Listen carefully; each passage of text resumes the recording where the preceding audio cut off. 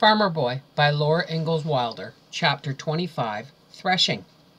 The wind howled and the snow whirled, and a mournful sound came from the cedars. The skeleton apple trees rattled their branches together like bones. All outdoors was dark, wild, and noisy.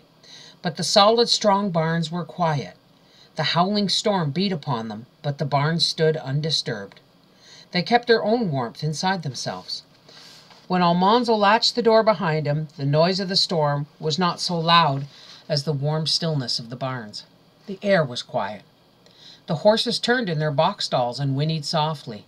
The colts tossed their heads and pawed. The cows stood in a row, placidly swinging their tasseled tails. You could hear them chewing their cuds. Almanzo stroked the soft noses of the horses and looked longingly at the bright-eyed colts. Then he went to the tool shed where Father was mending a flail. The flail had come off its handle, and Father had put them together again. The flail was an ironwood stick 3 feet long and as big around as a broom handle. It had a hole through one end. Its handle was 5 feet long, and one end was a round knob. Father put a strip of cowhide through the hole in the flail and riveted the ends together to make a leather loop. He took another strip of cowhide and cut a slit in each end of it. He put it through the leather loop on the flail, and then he pushed the slits over the knobbed end of the handle. The flail and its handle were loosely held together by 2 leather loops, and the flail could swing easily in any direction. Almanzo's flail was just like Father's, but it was new and did not need mending. When Father's flail was ready, they went to the south barn floor. There was still a faint smell of pumpkins, though the stalk had eaten them all. A woodsy smell came from the pile of beech leaves, and a dry, strawy smell came from the wheat. Outside the wind was screeching and the snow was whirling, but the south barn floor was warm and quiet. Father and Almanzo unbound several sheaves of wheat and spread them on the clean wooden floor. Almanzo asked Father why he did not hire the machine that did the threshing. 3 men had brought it into the country last fall, and Father had gone to see it. It would thresh a man's whole grain crop in a few days. That's a lazy man's way to thresh, Father said. Haste makes waste, but a lazy man had rather get his work done fast than do it himself. That machine chews up the straw till it's not fit to feed stock, and it scatters grain around and wastes it. All it saves is time, son, and what good is time with nothing to do?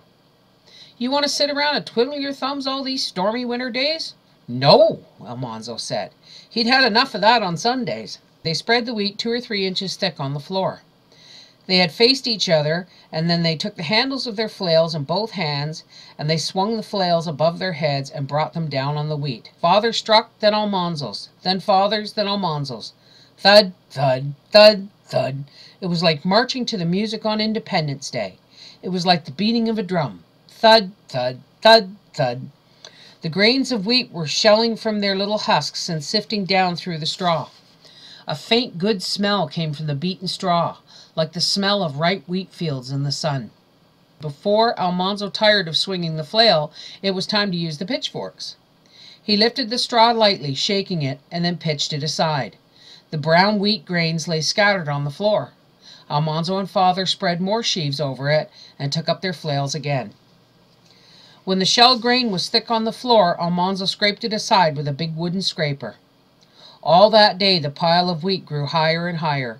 Just before chore time, Almanzo swept the floor in front of the fanning mill. Then Father shoveled wheat into the hopper, while Almanzo turned the fanning mill's handle. The fans whirred inside the mill. A cloud of chaff blew out of its front, and the kernels of clean wheat poured out of the side and went sliding down the rising heap on the floor. Almanzo put a handful in his mouth. They were sweet to chew and lasted a long time. He chewed while he held the grain sacks, and Father shoveled the wheat into them. Father stood the full sacks in a row against the wall. A good day's work had been done. "What say we run some beech nuts through?" Father said. So they pitched beech nut leaves into the hopper, and now the whirling fans blew away the leaves, and the 3-cornered brown nuts poured out. Almanzo filled a peck measure with them to eat that evening by the heater. Then they went whistling to do the chores. All winter long on stormy days there would be threshing to do. When the wheat was threshed, there would be the oats, the beans, and the Canada peas. There was plenty of grain to feed the stock, plenty of wheat and rye to take to the mill for flour.